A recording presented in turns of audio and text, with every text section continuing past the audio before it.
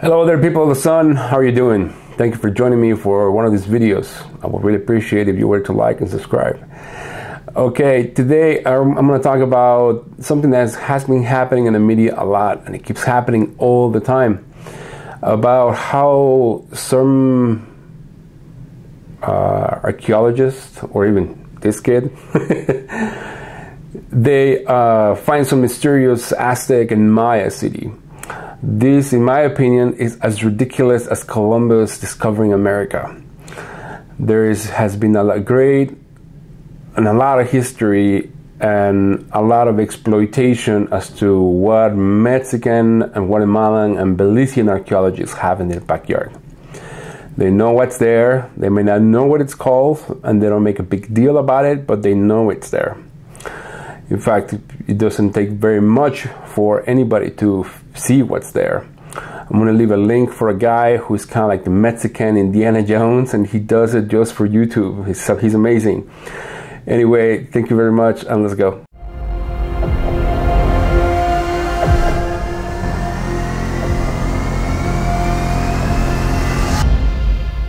Now, the history of uncovering mysterious hidden cities is not new.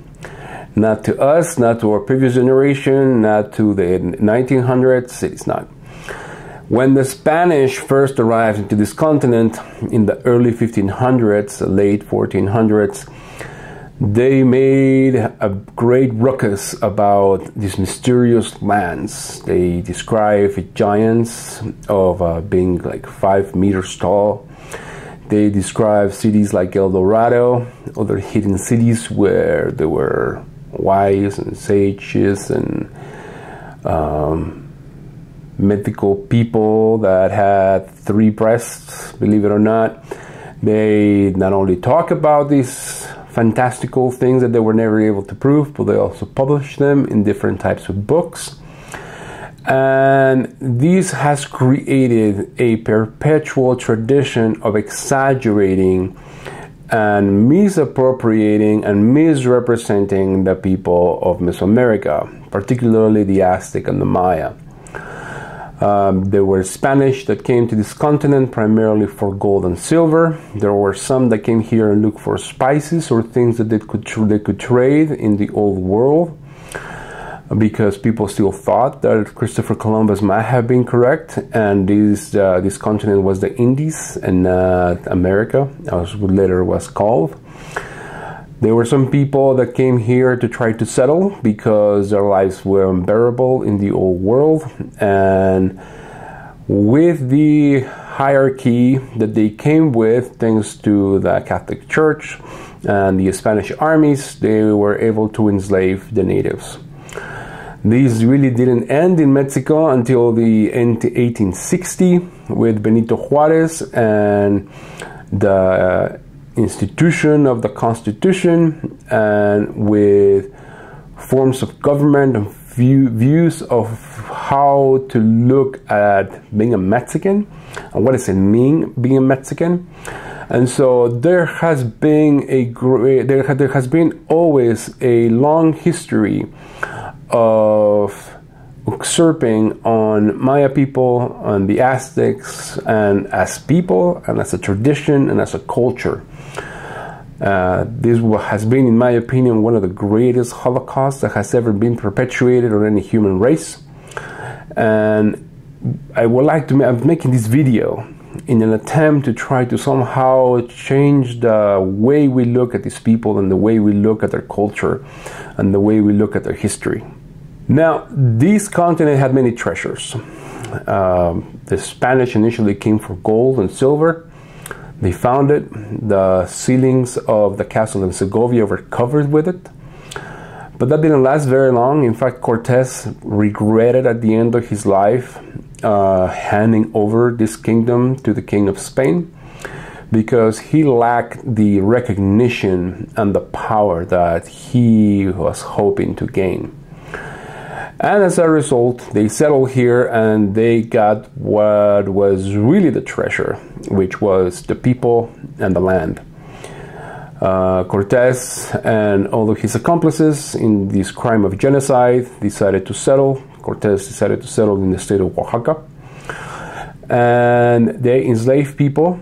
They profited from them, even though it was never really called slavery. It was certainly slavery. And the empire of New Spain, which was a rogue empire, the king of Spain really didn't have that much power. He profited from it, but he didn't have a lot of control over it because he was so far away. It stretched from maybe southern Oregon, the United States, Utah, including California, New Mexico, Texas, all the way down to South Argentina, South Chile. This was the empire of New Spain. And one of the saddest traditions of this genocide is that it still perpetuates to this very day. In one way or another, we as Mexicans, we still put down the indigenous people. We still ridicule them for speaking Nahuatl, or speaking Maya, or speaking Otomi. A lot of these people, they tend to kind of isolate themselves within the gigantic metropolis that can be Mexico City. I have met many of them that speak Nahuatl as a first language. Their Spanish is kind of broken, and that is one of the reasons why they also make fun of them. A lot of Mexicans will much rather buy from Walmart, buying disposable garbage, than buying fruits and vegetables from our native people who still they plant and they harvest wherever they can, even though sometimes it may be illegal. This is heartbreaking to me because this continent belongs to them. It doesn't belong to us. Us that are somehow kind of mixed with Spanish and we would mix with something else.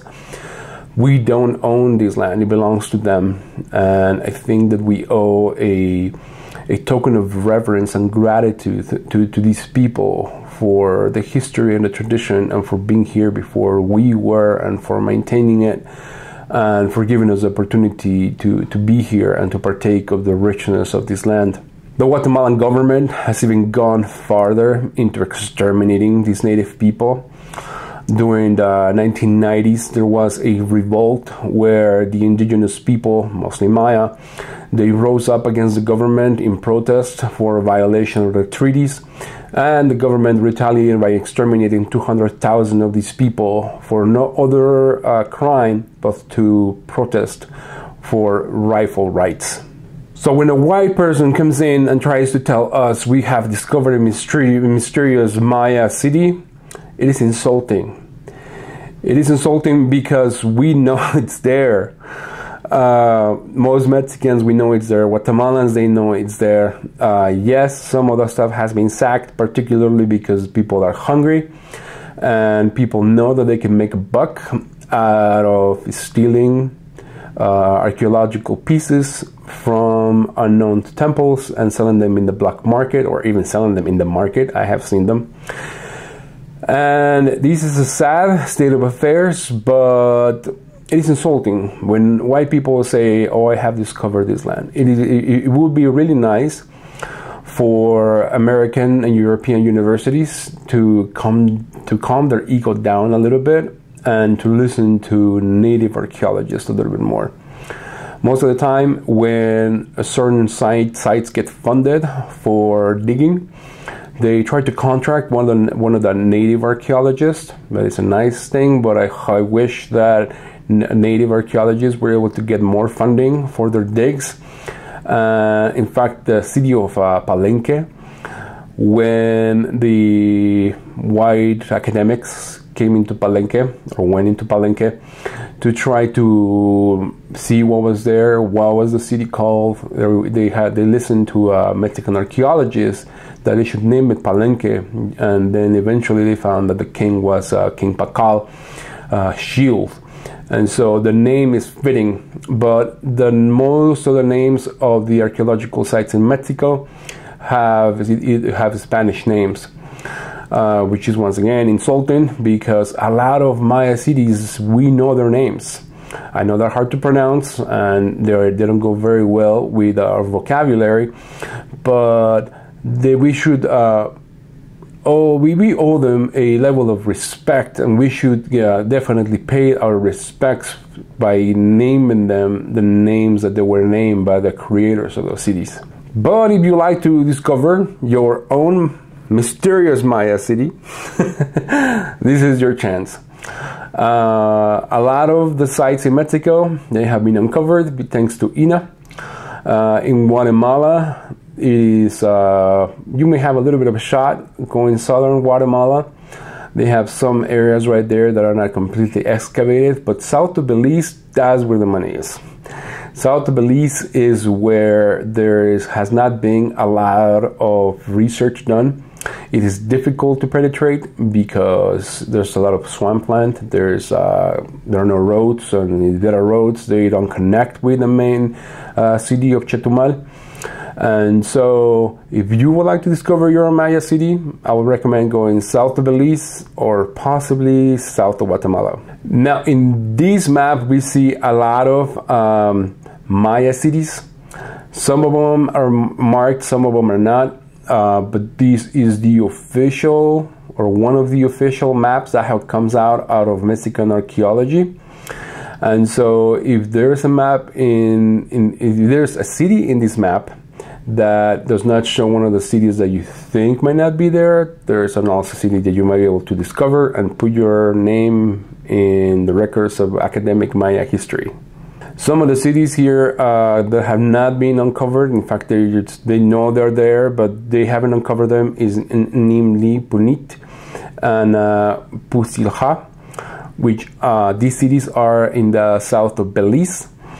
And this is really a mysterious place to have a lot of cities, because it seems that a comet landed close to Cancun or Merida and covered the whole area with volcanic rock, or just a lot of stone, and it is hard sometimes to plant anything there.